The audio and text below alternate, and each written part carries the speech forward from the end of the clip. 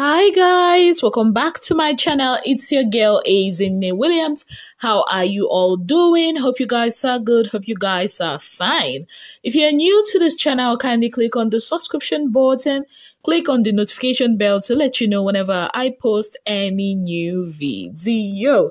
Okay guys, so this video is not about Big Brother, yeah, but it's something like it shocked me to my bone marrow when I heard this gist and when I now saw the video to see, okay, let me just start with this. So Ebano Supermarket is a very big supermarket and they have a branch here in Abuja, which caught fires last week or so.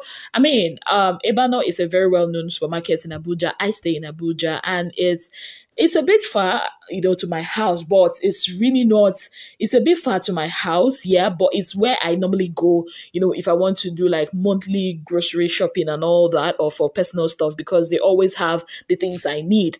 So guys, that night, a friend called me and said, oh, Ebano is on fire. I'm like, how? And I thought, okay, it's maybe a minor kind of fire put out and everything, until I had something to do around that place. And when the guy that was carrying me passed, I'm like, Jesus, like, is this Ebano supermarket? The thing was burnt down. And I was super, super concerned, like, some people were saying there were lots of theories, everybody was like, okay, what happened? Hope no life was lost. I mean, that was even my main focus, but everything in the shop went, like everything, the fire gutted everything. So only for us to find out, like I woke up this morning and this video was trending online, and watch this video closely. Now, this girl is said to be a 9-year-old girl who strolled into the shop with her sisters or her family members, and she went to the I know this section because I know this section of the supermarket is downstairs, not the upstairs. And she went in, and I think they call it households, where you can buy anything concerning household, plates, all that. Please ignore the dog back in the background. And she walked in.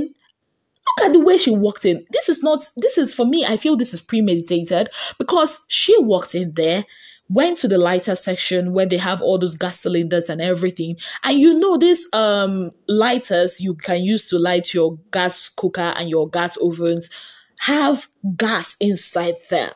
And if you watch her body language, she put the fire and she kept turning to make sure that thing has got a fire. And then she walked away. Many things I'm seeing here, that are really off for me. First of all, Ebano, they always have staffs in charge of different aisles. So I wonder what that staff was doing, even though I must say that sometimes when you go there, you have to start looking for the staff in charge of there in case you have a question to ask and all that. So I guess their lapses, this is what one of their lapses cost them, because it's almost as if nobody was paying attention.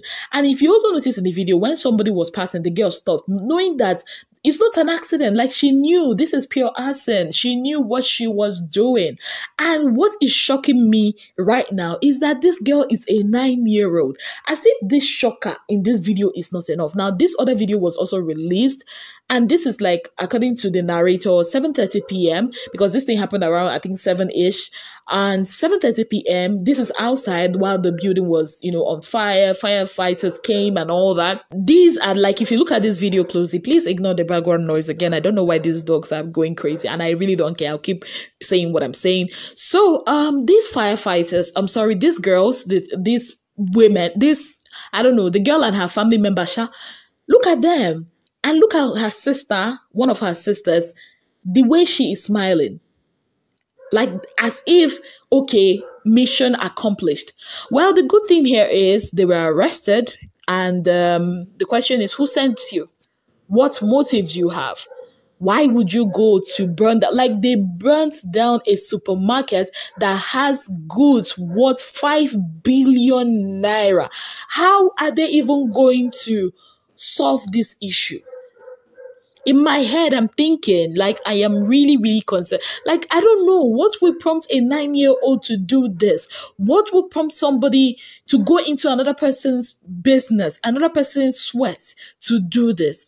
For me, I feel there's more to this than meets the eye. This story is just unfolding and I'm here for it. What do you guys think? Are you as shocked as I am? Because I am shocked. I mean, for me to be making this video and ignoring all the background noise, that shows that I'm really, really shocked. I'm sorry this is not about Big Brother, but I just wanted to put this out there. What do you guys think? Let me know in the comment section.